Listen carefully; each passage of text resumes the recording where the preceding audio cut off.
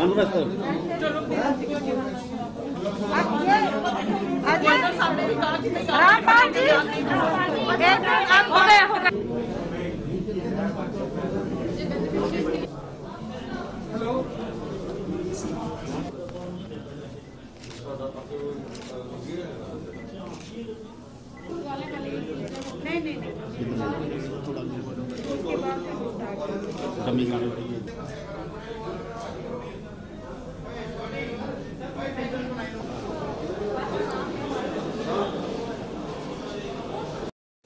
extend a very hearty welcome, and 96,000 pulse oximeters were provided for dealing.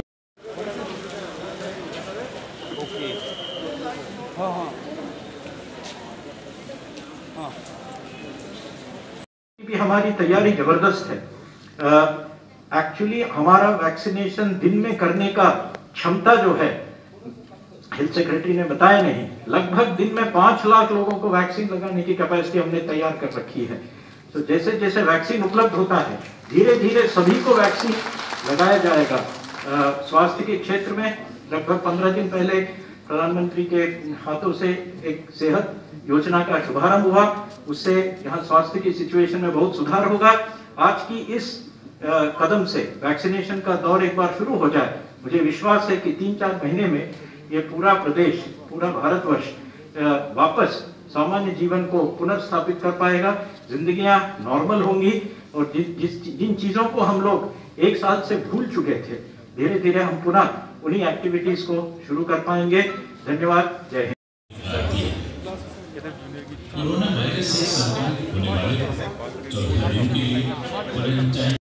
Positive case number is 1500। ये पूरा जिनको आवश्यकता है इनको वैक्सीनेशन देने के बाद हम इस महामारी के भय से दूर हो सकते हैं। आप सबको याद होगा, पिछले साल लगभग फरवरी-मार्च के महीने में जब कोविड चारों तरफ फैलने लगा, किस तरह का भय का वातावरण था। लोगों को एक दूसरे से बात करने में डर लग रहा था, अस्पतालों में भी भय का वातावरण था, पब्लिक में भी भय का वातावरण था। और ये एक